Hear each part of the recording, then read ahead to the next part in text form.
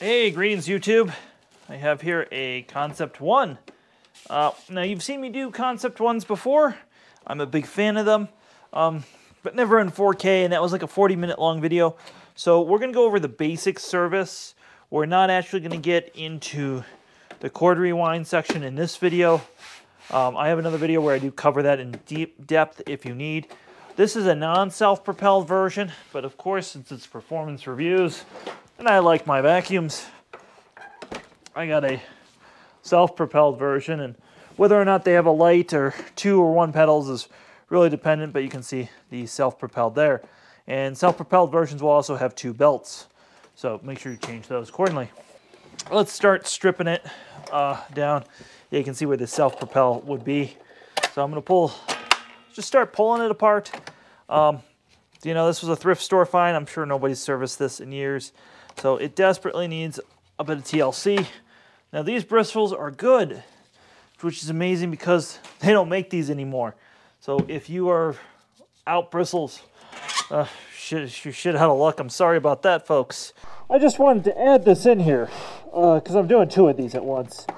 You can see those brushes aren't going to touch. That's what they should look like. So this is a model right here. Yeah, you can see. And unfortunately, these are no longer available, so that means there's not much I can do. Hoover doesn't make them. They stopped making most of these parts under Maytag. For those who don't know, Maytag sold the company in the mid-2000s. So, yeah. And then this was basically the golden joy of Hoover, and perhaps one of the better cleaning uprights that's ever existed. You know, usually I favor canisters, but I do really like the Concept 1. So it's kind of brief history on that. I'm just going to pull that apart. I believe that's everything. I got 1 screw just kind of hanging on for dear life over here. So you can unclog it yourself. You know, you can get to the belt. This is the, you know, back in the days when things were meant to be maintained and cleaned. All right, so that's been pulled apart. And the machine looks less menacing like this, but is still full of dirt. Yucko. And that just comes apart like so. Now, I am probably going to go further than most people would go on this. And I'm not going to say I'm going to do a full restore on this, but we are going to do a bit more than the average Joe on here. So this, once you do that, you tilt this off, and everything just comes apart. And get a hold of, I already took care of the spring on this side, but careful of the springs. So all that is nasty and needs to be washed. So you can just see how nasty these things got with very little. Oh, also, these headlights get super nasty. Let's clean this one up. I'll show you how that looks. Gross, gross, gross. I have not turned this one on yet, other than in the store. And now we can check, make sure the blade of the fan is good, which this one is. This is excellent. So now we kind of stuck with the body of the machine. All right, sorry folks, I needed a mask. Sometimes we need a respirator when we're doing this. So the next step is let's just dust the machine real quick with another vacuum.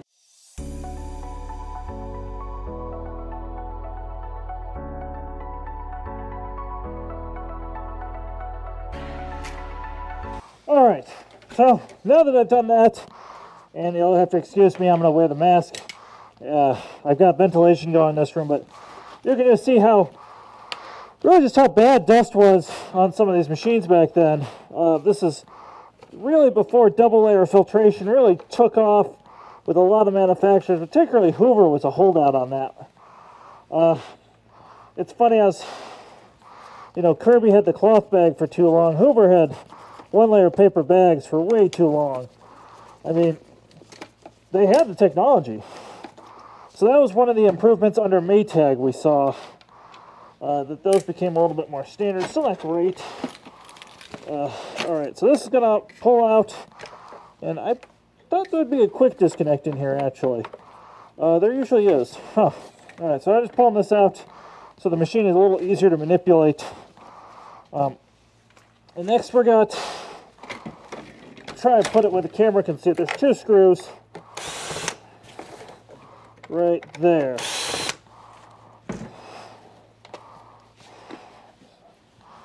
So we got all the screws out. Now this thing should just pop up. And now we have access to a lot more stuff here. You can see where a cord rewind would have gone. And we're going to get the bag off, and then the bag is going to just get washed. Basically, that's the only thing we can do now at this point. The bag is having some trouble coming off because this is stuck in the tabs. There's these big tabs for this, and yep, there's that one. There you go. So yeah, you can see all the dirt that was basically holding those tabs in place right there. Alright, so I've taken the machine further apart. Just some E-clips you get off that.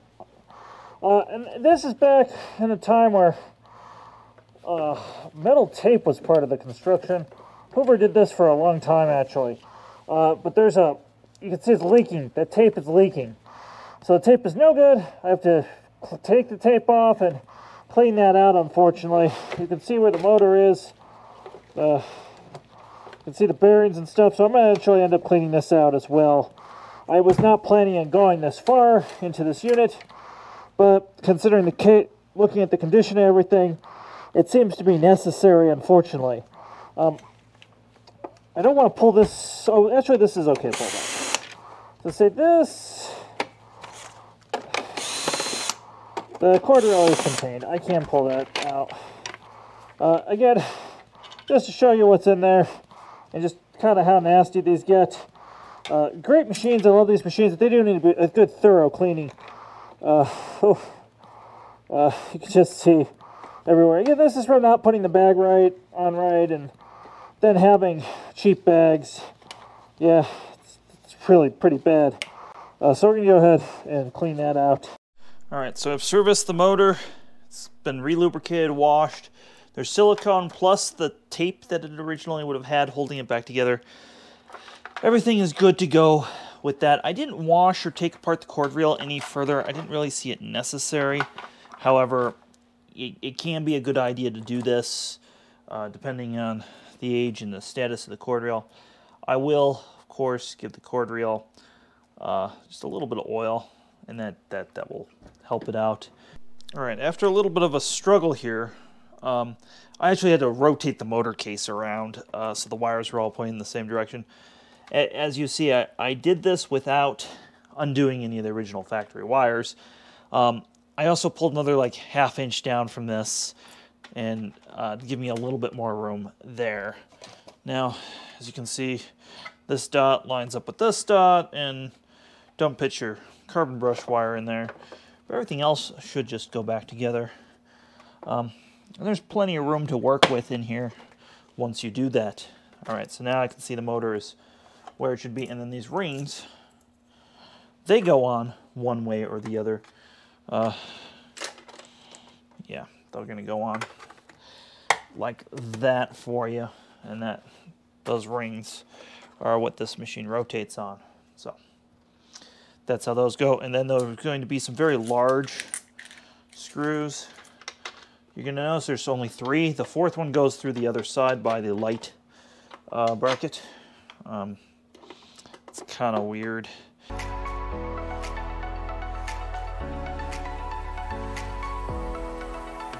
Like I said, I didn't put the main body in the dishwasher like I usually do. So we're just gonna give it one more wipe down. There's not really any dust that should collect here, other than what you see. So now your big screw right here,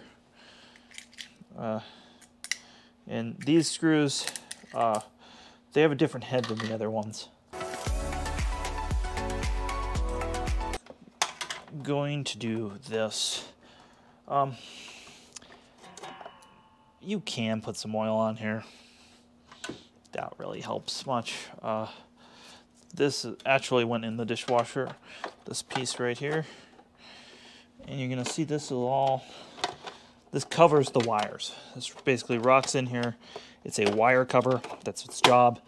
And then once this is in, again, your shorter screws right here are going to go in this thing and hold it in place.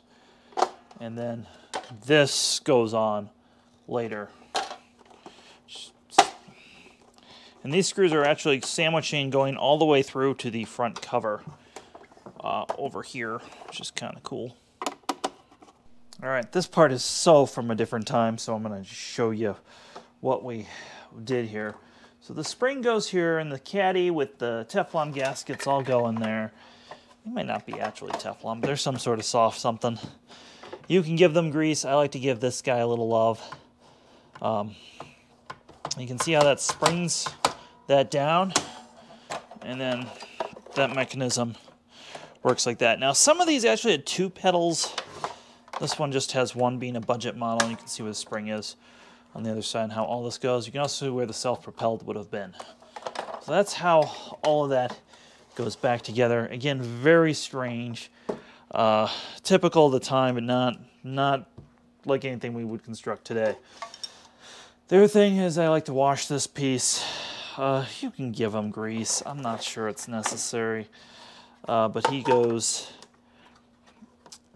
in there, maybe.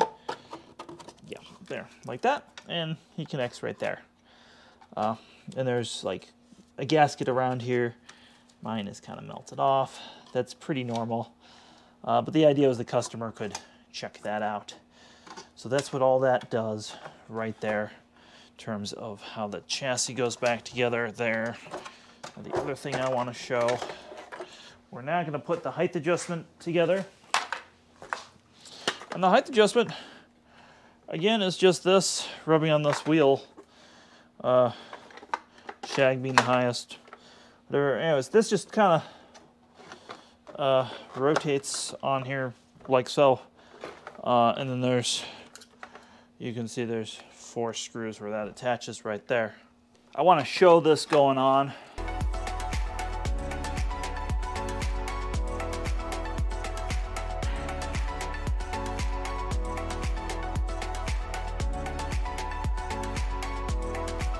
Now, if you haven't seen any of my other videos on a Hoover before, Hoover did not use sealed bearings on anything until they were sold for the second time to the Chinese, who actually made vast improvements to their machines versus a Maytag. But anyways, I have a pretty new looking roller. This was replaced at some time. Would have been one of the last ones available because they have been discontinued for at least 20-25 years at this point. So I did put it through the dishwasher and try to wash it, and I even wire wheeled it, and I can't get the blackness off that. So that is unfortunately permanent. So I'm just going to go through and rebuild these bearings.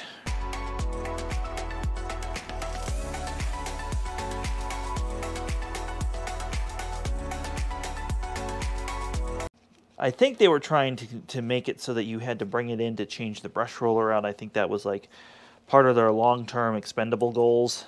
That's the only reason I could see why they would do this for so long. Because sealed bearings had been a thing, you know, pretty standard on equipment, you know, anything past the 1960s. All right, for some reason the camera shut off there. But what you missed me doing was putting the belt on the brush roller. And I was letting you know that there's a hole here and you can feel the brush roller. Just show you what that looks like right there. That just, these are very easy to do. They just rock on like that. All right, so now we got everything here. So now I got all of this put together, and you'll see which way that goes. Okay, so you now know all this gets basically clipped into here. You can see that's what holds it in place. So I'm going to go ahead and do this.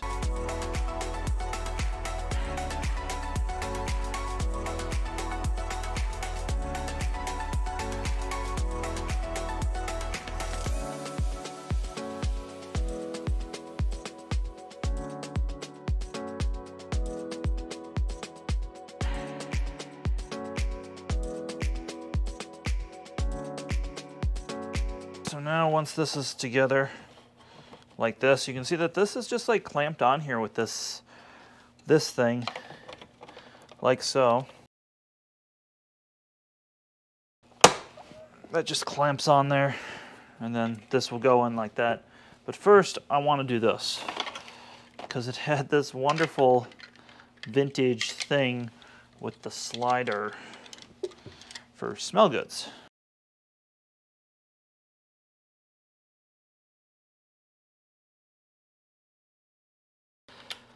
That goes in, and then we have, the spring isn't in the best condition, oh well.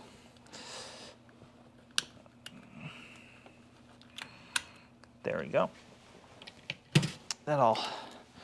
Now, we get to put this upright, and we'll put this on.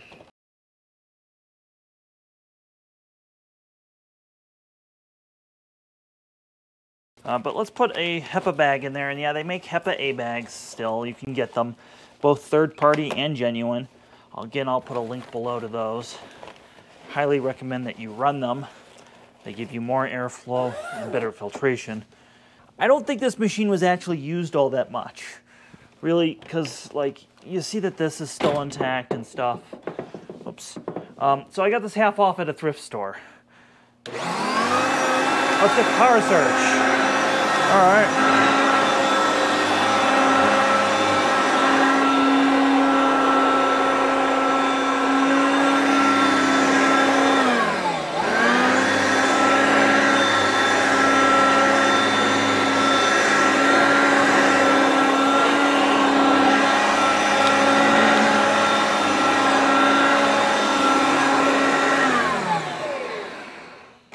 Not bad. These motors always had kind of a weird sound to them. Now, if you're not familiar with the Concept 1, or you really haven't used one of these are one of the more powerful direct air uprights that were made. You know, this will spank something like a Kirby or a Royal just about any day of the week. So, even though this is a, you know, not a premium model, it's still they're really nice machines. I once gave one of these to one of my neighbors who needed a vacuum because it's just good, and they're cheap. You know, they're not really desirable for a lot of people. They don't have attachments. This isn't going to clean your hard floor at all. That's not what this machine does. But if you just need to clean your carpets, it's kind of hard to beat.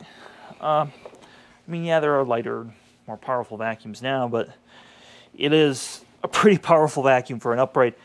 And it breaks a lot of the upright rules because it was originally designed to be a premium product, not the budget product that uprights usually are a product of. So that's why this machine is built like that. It was also built and engineered in the US. So a bit of American pride went into this when that mattered. Well, I guess it still matters, but it used to be more common. So thanks for watching, folks. Give this video a thumbs up. Definitely subscribe if you're not already subscribed, and have yourself a great day.